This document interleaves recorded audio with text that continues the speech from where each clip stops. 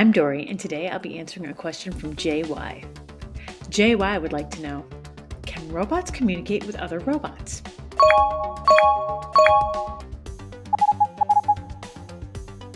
JY, robots can communicate with one another and in a variety of ways.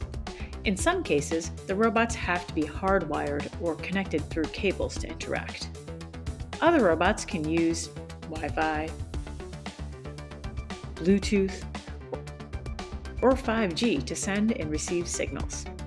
Sometimes they even use a combination of these options.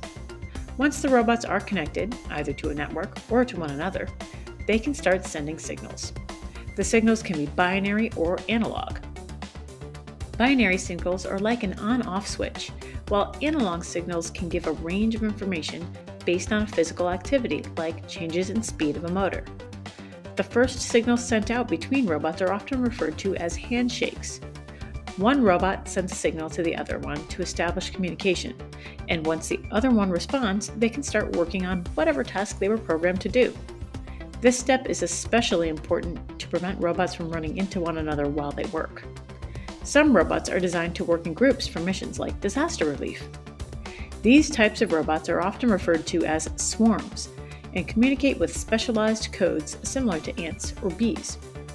These swarms of robots can use light patterns or other signals to coordinate with each other to accomplish a task, the same way insects use pheromones and motion to work together in nature.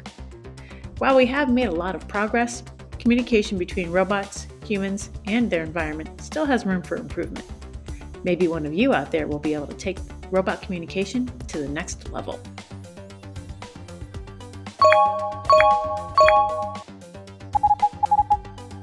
Thanks for watching this episode of Ask Starbase, and a special thank you to JY for asking this question.